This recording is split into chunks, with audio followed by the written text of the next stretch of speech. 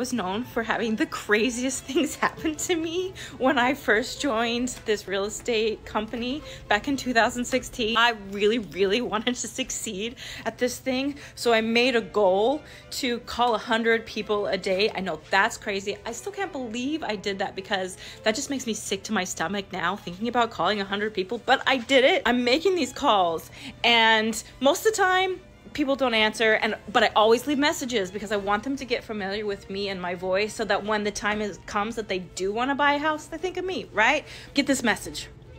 And it's this person with the scratchiest voice. Why you be calling my man? I'm gonna tear you limb from limb, and then you're gonna be found floating. You're gonna be found floating. This lady was legit threatening my life because I had left a message on her person's phone. The whole office was cracking up for weeks, and sometimes we'd go around saying, you're gonna be found floating.